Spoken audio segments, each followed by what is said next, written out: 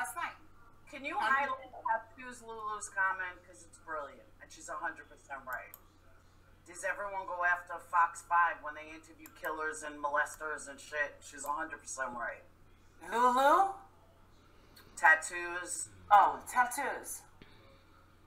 Yeah, well, I mean, it's the same argument when people want to say, oh, I don't like you because you're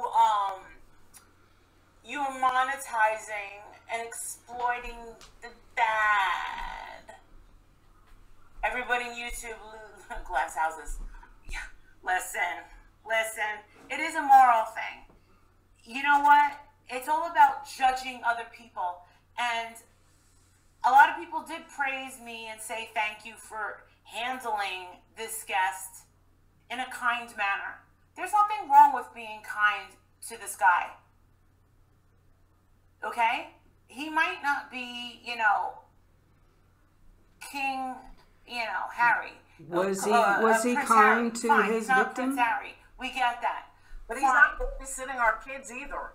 Exactly. I just can't believe that anybody could look at anything that we say or do, and especially because it was a collective effort, They have a habit of bringing in people with disreputable reputations into the community. And now they're bringing somebody that's out of jail with a murderer. Fresh out of jail with a murderer. And now they're going to generalize him. He's just a member of the community now. No. You introduced him, Molly, to how many women? Are you insane?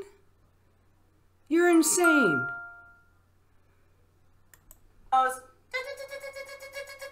In her head, oh my God, let me attack these women. Yeah, Lady Whistledown is right. According to everybody, he's been all over on multiple panels. Why is she only talking about us? They're trying to normalize him in their little pea brains. It's a fight against morality, and they've lost. So now they're going to a murderer to get validation for their channel? Are you kidding me? Are you absolutely kidding me? Amanda Panda, get a fucking life. Who's Amanda Panda? Oh, Jesus. Amanda Lynn. Jesus Christ. And this girl, I'm telling you, Mandy, and I'm not being a bitch here, but it is people like you. And I said something very, very similar to Marianne the other night. When you look for trouble, you're gonna find it. I don't know where you girls grew up, but me and Laura did not grow up in places where, you got away with running your mouth and blah, blah, blah, blah, blah, blah, blah. You obviously grew up in a different place than I've ever been in my entire life, and there's not one person I've met online that even come close to the repulsiveness of you, Molly, and you, Laura, ever. Never. And if I ever met anybody like you in the outside world, it wouldn't happen. I can never see myself ever in a room with you two, ever. And anybody I listen to, be in a room with those two women. They are disgusting. No.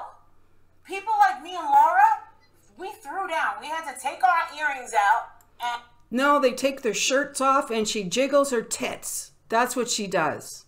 And if she doesn't get off on this side, she goes over to D-Link and does it over there. Real good mother. Yeah, where's Mom? She's on D-Link showing everybody her boobs. Okay, and thanks, Mom. Fuck down. Thanks, Mom. You get your ass beat. Thank you, Mom. Being the pinup girl for my high school and my college dorm. Thank you, Mom. For talking shit. How are you doing on the street? Oh, you know what? You're not out there in the street, Mandy, are you? You know what? You're gonna come across the wrong person someday. Yes, Molly, you are. And Laura, so are you. You're all gonna come across the wrong friggin' person. And it's gonna happen. I don't know when. You don't know because you've got this out across the internet. All this vile shit that you two produce is out there. And now other people in other communities are dissecting our community and what you people say. And it's not nice. You think you can't be found, but you can. Hi, Tiff. Hey, I just noticed I have to redo this so I can redact something, but hold on. Just remember, these three women that are on the screen, Molly, Laura, and Tiffany Marie, all hated each other a few months ago.